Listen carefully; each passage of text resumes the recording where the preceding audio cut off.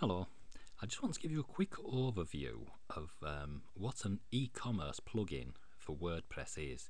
If you don't know what an e-commerce plugin is, that's basically what I'm going to show you.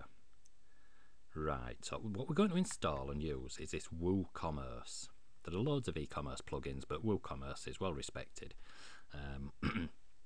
Pardon me, and so that's what we're going to use. So I've actually downloaded the plugin, but I have not activated it yet. So we have a look in our plugins. We've got WooCommerce there. If you've not already got it, just click the Add New button and add the plugin. So I'll activate the plugin. Pardon me. Excuse me. Right, now when we activate the plugin, it asks us if we want to install WooCommerce pages, and yes we do. So let's click the button. Now these tabs at the top, we can do a lot of different settings here.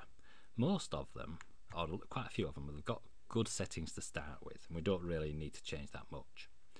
So one that we do need to change is tax. So let's click the tax tab. Right, so when you want to add a new tax rate, there's this button here that says add tax rate. So we'll click that, and now there's an edit button here. So we'll click the edit button, and that lets us choose countries to put in here. So I live in the UK, so let's have United Kingdom, and we're going to have VAT rate, and that's 20%, and that's all we need to do. Then we just click Save Changes. You can add as many countries as you want here in this edit box. You can add loads depending on which countries you want to deal with. Anyway, we'll click the Save Changes.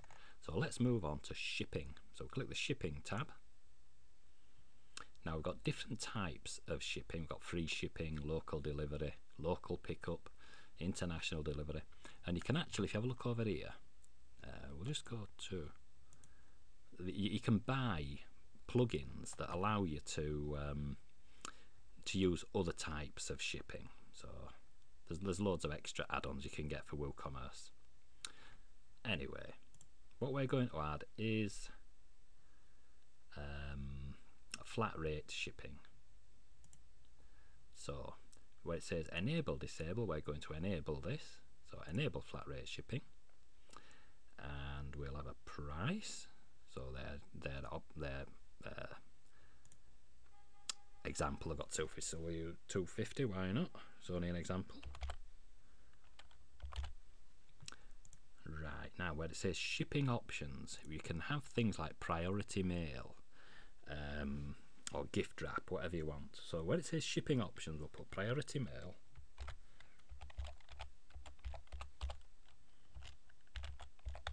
Then we put a pipe character. Then we put the price. We'll have £5, and then another pipe character, and then just type yes. And we're going to have another option of gift wrap, and then the pipe character, and that one costs £7 for gift wrap, and then the pipe character again, and then yes. The pipe character is in the bottom left hand corner of your keyboard. It's just a vertical up and down line on a UK keyboard. It's near the shift key in the bottom left hand corner of your keyboard. Right, so now we've got lots of shipping options and the basic price. So let's save our changes and move on to the next one. And make sure you click this one that says enable or disable. So enable the shipping method. If you don't enable it, then you won't be able to use it. Anyway, we've done that and we've clicked Save Changes, and now we're going to move on to payment gateways. Now, payment gateways, once again, it's you can get a lot of WooCommerce extra payment gateways. So you might want to add all these different, like Amazon payments or whatever. So we're just going to add a PayPal one, and all you need to do, click the PayPal tab there, and put in your PayPal details. Then click Save Changes. We're not going to actually add PayPal. So next we want emails. Now the emails bit, you don't really need to change much. This is just when the WooCommerce, when somebody buys from WooCommerce, the shopping cart will send them an email, and you can just change the email address it's from here. You can also add a logo if you want to put in there. You can upload a logo to be the top of your top of the email that you send. Right, or if you want to, you can change these colours, which is I'll just show you what the email looks like. This is basically what the email will look like when it arrives. So that's that one done. Integration, that is there's Google Analytics, and I don't know if you know what share buttons are. It makes it easy for people to add your, or tell their friends on Facebook or LinkedIn or wherever about your shop. So you might want to add these share buttons, and it's easy to do. You'll need a share this ID if you're going to use share this. If you want to do Share Daddy, it's part of Jetpack plugin. You'll have to install Jetpack plugin to be able to use that one. And Google Analytics, all you do is just type your Google code in there. Right, now what we're going to do is add a product. So go to Products, Add Product, and it's very similar to making any other web page. So we'll type a name in there, and we're going to sell a phone.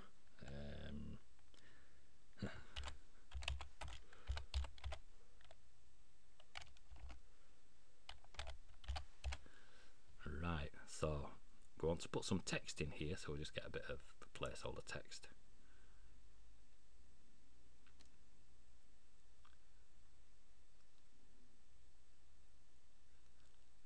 Should have opened that up before, shouldn't I? There we go. All we want is some placeholder text. Right. So just paste from Word in there. Pretend that's a really interesting description we've written about our telephone that we're going to sell.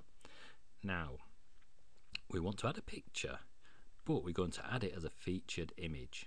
So click the button that says Set Featured Image, then select it from your computer. We're going to have this one here. Click Open. Then you can change things like the title, alt text, a description if you want to.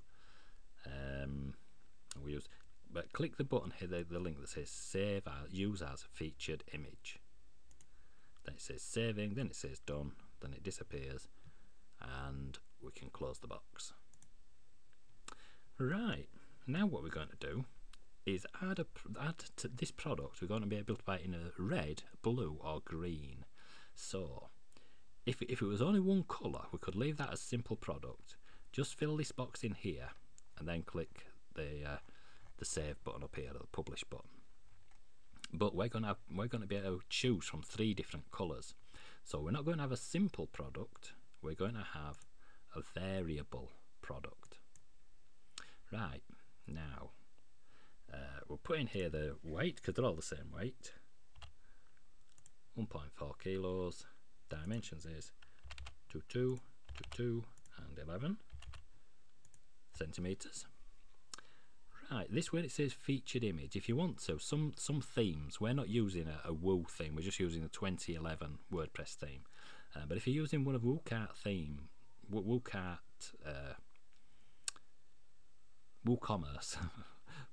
themes, and you add it as a featured image, it will appear in a prominent place on your page. Right, so where did we get to? Oh, we've done that. So what we want to do now is add some attributes.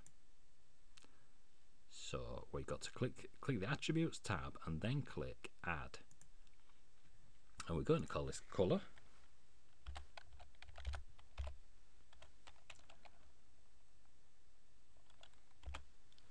And we need to add some colours, so we add red, then a pipe character, green, then a pipe character, and then blue. Right, so now what we've got to do before we can do anything else is save the page. So we've set the general tab, we've set the attributes tab, then we must save the page, or publish the page, or at least save it as a draft before we can move on to the next step. And the next step is adding variations. So we click the variations tab, then we click add variation, and then what we're going to do is set a price of £11. Now then, I've missed something on the previous one, so let's go back. That one, colour, we're okay there. General, okay there. Let's have a look. Ah, there we did. I forgot to tick this box. You've got to tick both boxes there. On the attributes tab, you've got to click both boxes. Forgot to do that. So we'll save that, make sure we've saved it.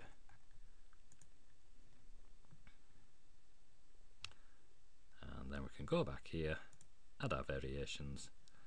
So click add a variation. So click the variations tab, then click add variation. The price is going to be £11 for that one. And then where it says here, there's a little drop down box. We can choose the colours. Now what I'll do, I'll change that to 14 because there's already one up here that we did on the last one. Right, so set that to 14, and then we'll choose that as the green one. The first one is £11. Set the colour to red. So we've got red, we've got green, and now I want to add another variation, and this is going to be £16. So now I add the colour, which is blue. So we've got red, green and blue. What you've got to do when you're doing this, put the price in and the details, and then choose the colour, because after you've chosen the colour, or this attribute here, this box closes and it gets a bit confusing sometimes. So let's save that.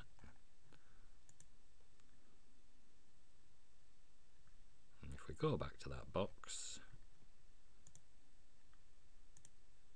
the dimensions have been put in now. When you do it originally, it just say 0, 0, 0 there, but after you've saved it, it will automatically be filled in. So to whatever you did on the general tab, it'll take it from the general tab and put it in here.